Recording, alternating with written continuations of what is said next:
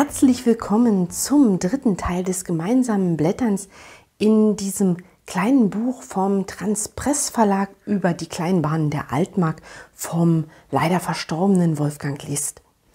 Wir hatten in den beiden vorherigen Teilen zum einen Fokus gehabt auf die Provinzial-Kleinbahnen, welche es da eigentlich alles gab, wo die waren etc. Und im zweiten Teil auf die Bahnanlagen. Und da gab es insbesondere die Vorstellung der ganzen Haltepunkte und Bahnhöfe. Natürlich, ihr seht es hier, gibt es darüber hinaus noch weit mehr. Und ja, der Autor hat auch ein paar Sätze über die Bahnunterhaltung gesagt und zu den Signalen.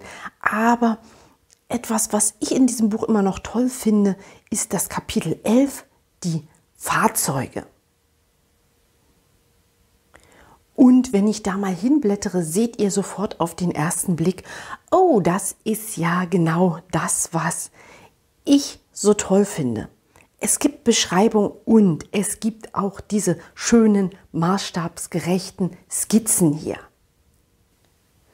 Und da wir über eine Zeit reden, in der das begann, vor deutlich über 100 Jahren, reden wir natürlich über Dampflokomotiven. Und ihr seht hier einfach diese riesige Variationsbreite an Dampflokomotiven, die mal historisch in der Altmark einfach unterwegs waren. Und wenn wir dann einfach mal näher uns das Ganze anschauen, haben wir zum Beispiel links oben die Lok 89 62 79 von der ehemaligen Altmärkischen Eisenbahn.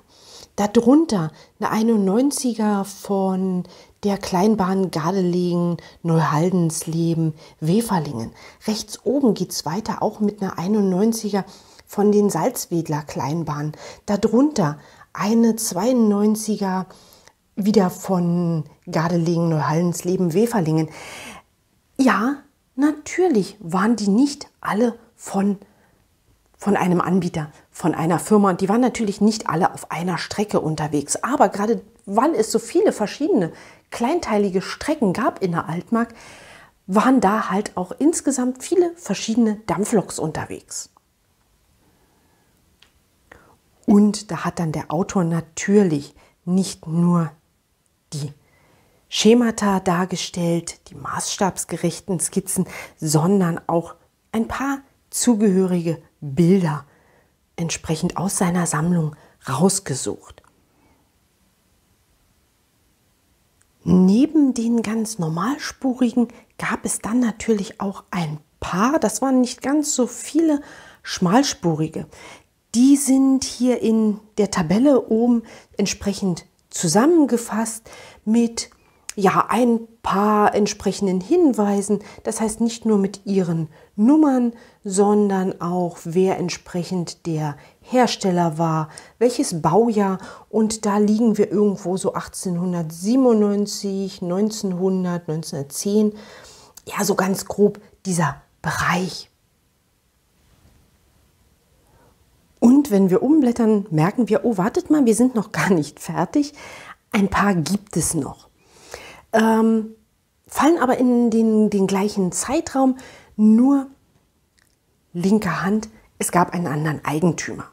Das heißt, wir sind hier, bei diesen Salzwedlern und die Tangermünder-Lüderitzer Eisenbahn hatte auch entsprechend eine Schmalspurstrecke. Beziehungsweise sie bestand aus einer Schmalspurstrecke, mehr war da ja nicht. Wenn wir dann umgeblättert haben, seht ihr aber, oh meine Güte, das ist eine Auflistung der Regelspurlokomotiven. Und ja, das sind dann doch deutlich mehr. Und wieder in altbekannter Weise, linker Hand die Nummerierungen, auch die Nummerierung der Deutschen Reichsbahn. Rechter Hand sind dann solche Infos auch wie zum Beispiel das Baujahr. die Fabriknummer, der Hersteller und entsprechend Bemerkungen dazu, zu ihrem Einsatz, zu dem Einsatz, wann sie eventuell rausgenommen worden sind, etc. Also so kleine Details, wenn man die zusätzlich noch haben möchte. Und auch hier gibt es eine zweite Seite. Immer dazu ein paar Bilder mit den entsprechenden Loks. Und ihr seht dann wirklich, der Wolfgang List hat sich unglaublich viel Mühe gemacht. Er hat unglaublich viel Material gesammelt im Laufe von Jahrzehnten, sodass er wirklich hier auch Material hatte, aus seiner eigenen Sammlung entsprechende Bilder unterzubringen. Natürlich ging dann irgendwann die Zeit los, dass wir nicht nur Dampfloks haben, und ihr seht dann hier auf der rechten Seite entsprechend auch ein paar Bilder mit Triebwagen. Die Zeit begann dann halt auch irgendwann, aber linker Hand nochmal quasi der Rückgriff auf die Dampflokomotiven mit vereint der Fragestellung, was ist aus denen eigentlich geworden. Das heißt, das ist eine Übersicht über die Dampflokomotiven nach 1950. Und da sieht man dann doch recht schön, oh ja, da war doch scheinbar noch ganz schön was erhalten. Und wenn ich dann gucke, ich sehe viel BW Salzwedel, ich sehe ein bisschen was BW Steh, dürfte Stendal sein, die Abkürzung hier. Also die waren auch nach 1950 noch in der Region behaftet. Und ich kann mich noch an meine Kindheit dann entsprechend erinnern, Ende der 70er, wo ich dann, naja, gehen wir eher Anfang der 80er, wo ich dann auch im RAW Stendal entsprechend noch die ein oder andere Dampflok kennengelernt habe. Aber wie gesagt, die Zeit schritt natürlich voran, sodass wir nach den Dampfloks hier die ganzen Triebwagen haben. Und links oben das Bild ist vielleicht ein bisschen mit Symbolcharakter. Bahnhof Tangermünde. Ja, Tangermünde ist heute so ein Endbahnhof. Früher gab es die Möglichkeit, dort auch noch Züge weiterfahren zu lassen. Und wenn man auf so einer Karte ganz genau hinguckt, also auf so einer Luftaufnahme, sieht man auch noch, wo so ein Gleis weiter lang ging. Ist heute, wie gesagt, nicht mehr. Aber auch heute noch hat man diesen Bahnhof Tangermünde und direkt davor halten die natürlich moderneren Dieseltriebwagen heute. Und wie immer gilt, wer Dampfloks hat, der hat auch passende Wagen dazu. Wunderbare Übersicht, linke Hand laufende Nummern, Eigentümer, in welchem Jahr das Ganze in Betrieb genommen wurde. Und das hier ist eine Übersicht über neuere. Da ist keine, doch einmal haben wir 1899, aber der Rest ist neueren Datums. Und entsprechend dann mit ein paar Hinweisen, wer der Zulieferer war, Achsabstand etc. Oh, bei den Personenwagen, wie viele Plätze man dort entsprechend hatte und wieder mit ein paar Bemerkungen. Zum Beispiel bei einigen steht hier 750 mm Spur. Wir haben hier einmal einen Wagen für eine 1000 mm Spur. Also ihr seht, nichts war so vielfältig, was die Bahn anging, wie die Altmark. Ich weiß, das ist jetzt ein mutiges Statement. Da kommt bestimmt der ein oder andere aus der ein oder anderen Region und sagt, warte mal, aber bei uns. Und ja, natürlich habt ihr recht. Es gab natürlich auch andere Regionen, die sehr schön in dieser Hinsicht in Anführungsstrichen ausgestattet waren und manchmal auch noch bis heute sind. Ein spezieller Fokus lag dann natürlich nochmal auf einer Zusammenstellung verschiedenster Güterwagen, auch wenn hier unten links wir nochmal einen Personenwagen entsprechend haben. So hatte ich ja doch am Anfang von Teil 1 gesagt, die Altmark ist im Prinzip von der Bahn erschlossen worden, beziehungsweise von privaten Bahnfirmen, weil es sehr viel produzierendes Gewerbe gab, die einfach angeschlossen werden wollten ans Netz, wo dann auch Städte wie Tangermünde sich bewusst darum bemüht haben, irgendwo einen Zugang zu bekommen und entsprechend dann angeschlossen zu werden. Ja, das war es aber dann hier schon, was die Fahrzeuge angeht. Das heißt, der Wolfgang List hat tatsächlich sich hier bemüht, dieses historische Abbild zu zeigen und ist nicht dann bis in die 50er, 60er, 70er Jahre gegangen. Hat aber nach diesem Kapitel noch ein bisschen zusätzliche Infos gegeben, zum Beispiel zum Betriebsdienst, wo er dann auch Zitate bringt, zum Beispiel wie die Angestellten sich zu verhalten hatten. Linke Hand findet man dann so: Der Beamte soll, soweit es seine übrigen Geschäfte zulassen, schon beim Beginn des Einsteigens anwesend sein. Ja, super. Also ich finde es toll, dass auch das auf die Weise hier erhalten ist. Und das Ganze, wie gesagt, natürlich immer gespiegt mit sehr vielen wunderbaren Bildern, die nicht alle aus der Sammlung von Herrn List stammten, sondern einige sind dann entsprechend natürlich auch mit einem anderen Fotografen versehen.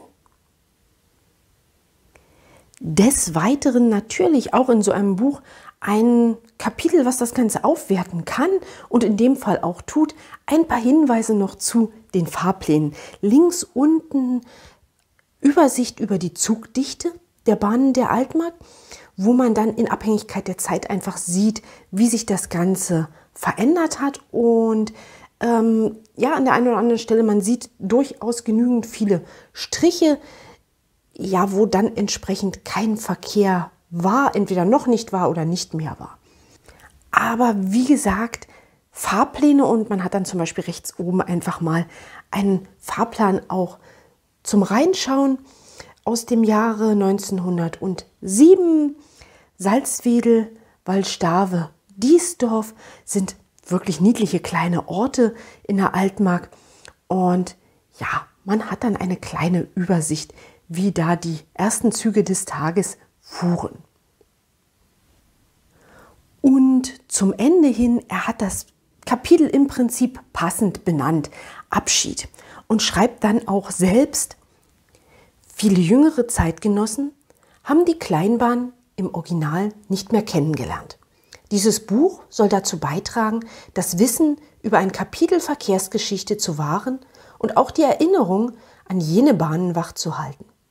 Deshalb soll zum Schluss ein Kenner der Altmark, speziell aber der Kleinbahn Goldbeck-Werben an der Elbe, zu Wort kommen. Werner Umlauft aus Erfurt hat seine Eindrücke von der Fahrt eines PMG 9506 festgehalten.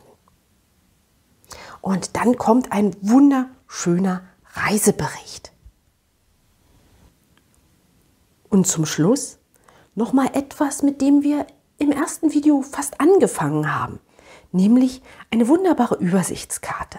Hier jetzt eine Übersichtskarte über quasi alle Stationen in der Altmark. Und wenn man ganz genau hinguckt, hatte ich im ersten Buch schon was gesagt von Stendal als so das Zentrum der Altmark, der große Knotenpunkt. Wenn man hier jetzt genau hinschaut, sieht man, da ist Stendal irgendwo nach rechts gerückt. Das ist einfach dem geschuldet, dass wir zum einen nahe Stendals Richtung Osten grob 10 Kilometer die Elbe haben und ja, dahinter nicht so viel hatten bzw. haben wie hier linker Hand, also wie Richtung Westen, Richtung Salzwedel, Richtung Osterburg, Gardelegen. Und vielleicht, um euch so einen Eindruck zu geben, was gibt es heute noch? Wir haben also hier Stendal. Richtung Süden geht es natürlich nach Magdeburg. Richtung Norden geht es dann entsprechend hier über Osterburg, Seehausen nach Wittenberge weiter. Und natürlich existiert diese Strecke auch heute noch, auch wenn nicht alle Haltepunkte, die es damals gab, heute noch existieren. Dann haben wir die Ost-West-Verbindung Richtung Osten nach Berlin. Richtung Westen geht es dann entsprechend nach Wolfsburg und darüber hinaus nach Hannover. Und wir haben natürlich auch von Stendal aus die Verbindung nach Nordwesten. Das ist dann hier oben, wo sind wir? Da sind wir, Salzwedel, und darüber hinaus kommen wir dann natürlich nach Uelzen. Diese Strecken gibt es natürlich noch und auch kleinere Strecken wie die hier zwischen Stendal und Tangermünde. Die existieren natürlich noch, aber die restlichen kleinen Strecken, und ich weiß, ich bin da jetzt etwas großzügig, die alle platt zu bügeln, aber nein, die restlichen kleinen Strecken gibt es einfach nicht mehr. Das heißt, wenn man da heute mal auf Karten guckt, auf Luftaufnahmen guckt, da ist manchmal noch was zu erahnen, aber das meiste ist halt nicht mehr da. Und das ist unglaublich schade. Gleichzeitig habe ich vor kurzem aber was gelesen, dass, ich weiß gar nicht mehr, wo genau es war, dass dort Eisenbahnfreunde bemüht sind, einfach wieder mehr aufzubauen und wieder was in Schwung zu bringen, wo noch Gleise liegen. Und das finde ich so toll, dass sich da wahnsinnig bemüht wird, wieder, sagen wir, Leben in die Bude reinzubringen. Denn ihr seht, die Altmark hatte mal ein unglaublich dichtes Bahnnetz. Damit war es das aber von meiner Seite für heute. Vielen Dank natürlich an den inzwischen leider verstorbenen Autor Wolfgang List dafür, dass er dieses Stückchen Zeitgeschichte einfach in dieses Buch gepackt hat, verpackt hat und damit erhalten hat. Und vielen Dank natürlich an euch alle fürs Zuschauen und Zuhören. Ich hoffe, wir sehen und hören uns bald wieder. Tschüss!